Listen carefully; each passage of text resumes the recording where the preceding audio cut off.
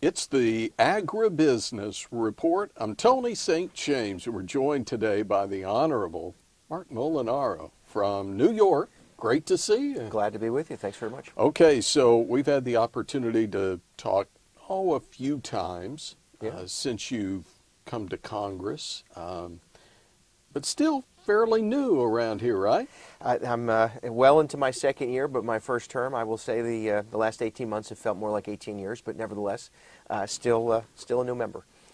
What is one of the biggest challenges to coming to Congress? I mean, many will sit back home and say, well, if I was there, I'd do this. But what are some of the challenges? So I once served as a state legislator, and being able to get people who disagree to agree, and being able to get people who don't see your priorities as their priorities is always the biggest challenge. Now, I did spend the last 12 years as an executive, county executive in my home county, and I did have to switch my executive hat to legislative hat back after I got here, and it did take a couple months to kind of make that transition.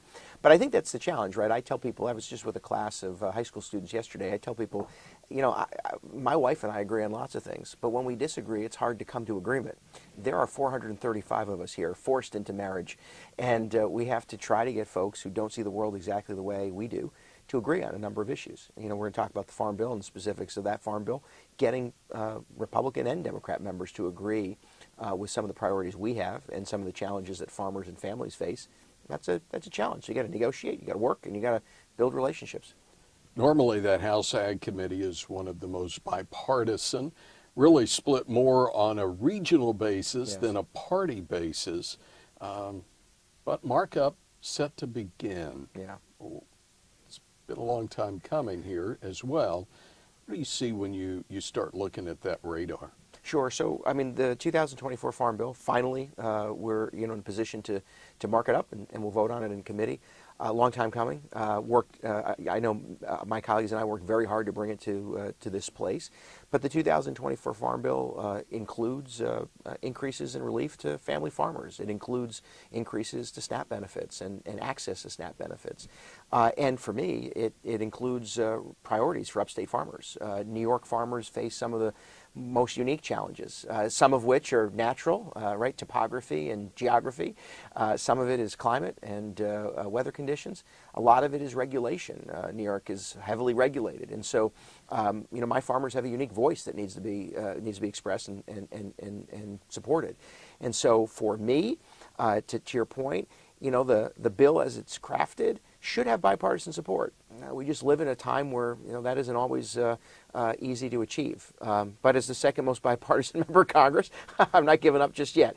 And so we're working across the aisle and with my colleagues, hopefully to get this bill across the finish line in committee.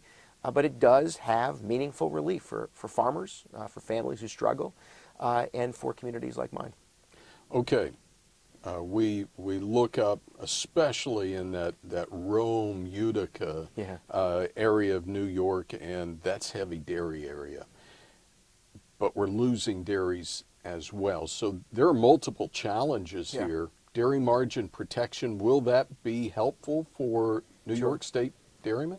Well, the short answer is yes. Thankfully, this bill includes a provision I wrote, which would not only expand access and the amounts that we're able to protect and provide in dairy margin coverage, but also mandates regular update of the data that's used. Right now, it's actually codified, I don't know, 2015, and so that more current data allows for better, a stronger safety net for dairy farmers.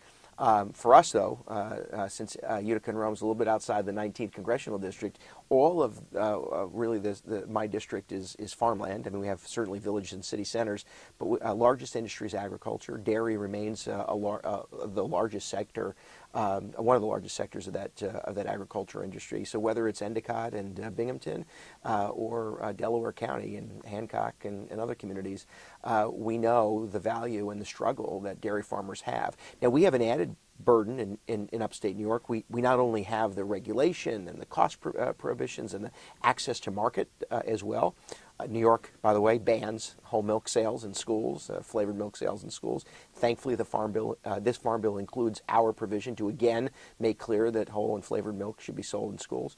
But we also have the downstate upward pressure. So we have downstate moving up, and as they do, there's a lot more pressure on farmers to sell, to subdivide, and the cost of living continues to rise. So dairy margin coverage is really important to these farmers, and I'm just happy that the bill includes the language that we wrote. We talk about a farm bill. It's called a farm bill. You'd think, well, that's for farmers, Yeah. right? And ranchers and dairymen and those in other aspects of ag. Yeah. But really the biggest chunk of that is in nutrition. Let's Sure. talk SNAP, Supplemental Nutrition Assistance Program. What are you watching there? Yeah, so I grew up on food stamps. If it was not for SNAP, although then it was just food stamps, and supported lunches, I don't know that my mom would have gained the independence ultimately that she achieved, and I know the value of the program. This farm bill increases SNAP benefits, plain and simple. We take the growth that's already embedded in the program and we apply inflation moving forward, and so therefore SNAP benefits grow. I'm also very happy that the bill includes a bill that I wrote, which would, and language that I wrote, which would expand access to SNAP for families with individuals who are living with disabilities. Right now, you top out at 17. At 17 years of age, you cap the access to SNAP benefits. We've increased that now to 21. Why 21? Because those with disabilities can remain in school until they're 21. So if they remain in the home, they remain in school, they're doing some work, we don't want families to be cut off. And so this bill not only expands SNAP benefits, it expands access. It also expands capacity to fund and support food banks and the connection that food banks have with communities that struggle. So it's a good balance and ensures that the most vulnerable have greater access to the support they need. You know, we, again, sometimes have a tendency to live in our own world and maybe, and I'm talking about myself at this point, but there are others who struggle as farmers and ranchers and those with disabilities. Is that important to you? It is. So this is a priority for me. 70% of those with disabilities are unemployed. The agriculture community, of course, has family members with disabilities, and there are those with disabilities that want to enter into agriculture. We have a provision already in farm policy, agri-ability. We wrote a provision to expand the capacity of that program to ensure more families with individuals with intellectual, physical, and developmental disabilities can access support necessary to enter in or sustain themselves in the agriculture industry and farming.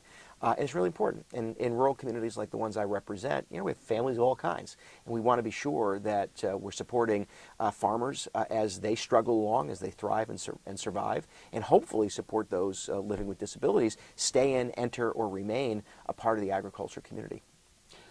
I think last year when we had the chance to sit here and visit,